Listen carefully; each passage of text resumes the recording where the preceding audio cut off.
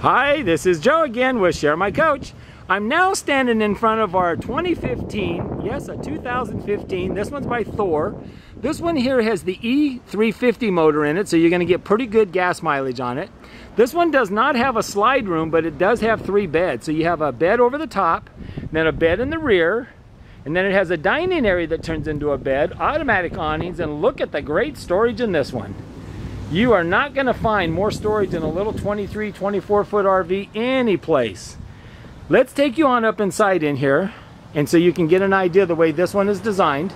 You'll notice the first thing that it has the bed over the top, and it has a nice big flat screen TV up there. And then it also has the dining booth that turns into a bed, but that's good enough to seat 5 people to eat. And then as you slide around to the other side over here, you do have the control panel.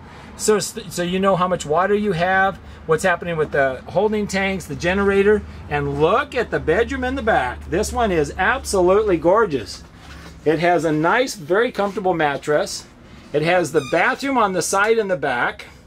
So when you're looking for one that is super easy to drive, easy to maneuver, and not a lot of money, this was the way to go. So it has a nice little closet over on the side.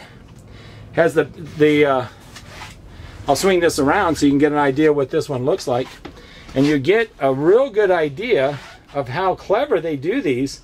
So you've got a great ability to maneuver around, get in, get out, pull into a Starbucks even.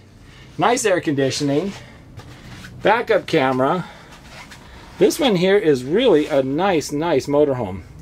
So if you're looking for something that is easy to drive, not a lot of money, this is the way to go. Check this one out. This is number 1905.